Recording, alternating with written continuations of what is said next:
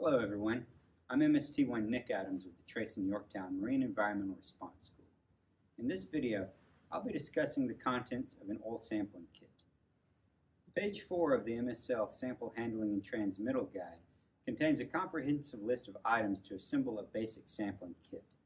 Let's start by examining those items, then I'll highlight a few additional pieces of equipment that will make your sampling kit more effective. The first item that MSL recommends is a sampling kit carrier or cooler. The carrier can be any style, though backpack and duffel are probably the most common. The most important thing is that it is large enough to hold your sampling gear while still being easily portable. I would advise having a separate dedicated cooler, as some of the items in your kit could be compromised by the moisture generated from melting ice or cold packs used to keep the samples cold. Your sampling kit should contain at least 16 4-ounce glass sample jars with Teflon-lined lids. This should be the bare minimum of sample jars in your kit. Make sure to bring extra in cases where you think more sample jars may be needed. Jar rings are used for securing sample jars to your sample pole. 16 is the suggested number of jar rings to include in your kit. I wouldn't recommend carrying any more because cotton twine is both a more versatile and cost-effective way to obtain oil samples in hard-to-reach areas. The next items are sheen nets and Teflon pads. MSL recommends including 5 sheen nets and 10 Teflon pads in your sample kit. The sheen nets are expensive, so use them only when necessary to collect a viable oil sample.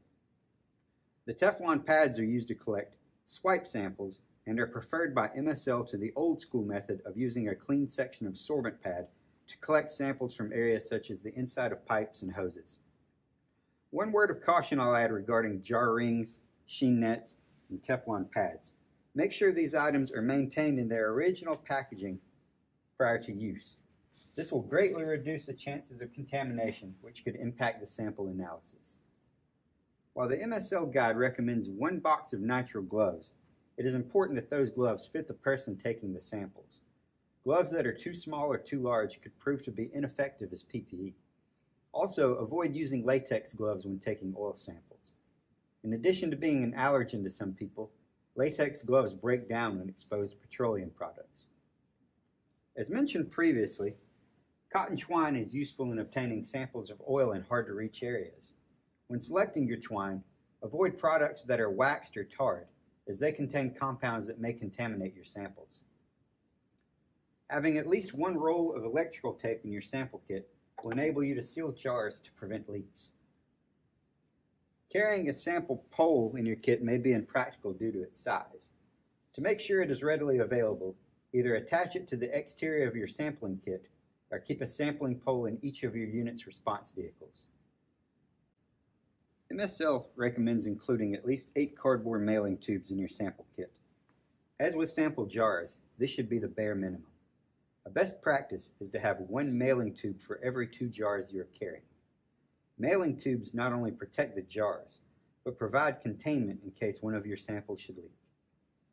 The Sample Handling and Transmittal Guide suggests carrying adhesive labels for your jars, but it doesn't specify a number. At least 1 label per jar is a good number, though I would caution against applying the labels until you have obtained an evidence control number. It is much easier to write this information on the labels prior to placing them on the jars. Sorbent material, specifically pads, will aid in cleaning residual oil from your sample jars. Wipe down the jars prior to applying any tape or labels, as oil could reduce the effectiveness of the adhesive material.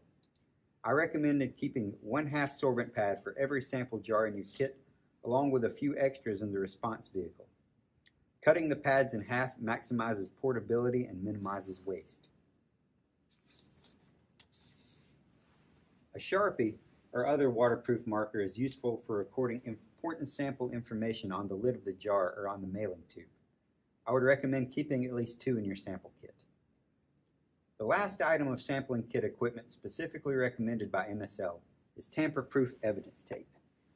This should be placed over the jar after wiping and sealing. Apply evidence tape in any instance where the sample may be used in criminal proceedings, such as a magic pipe case or intentional discharge.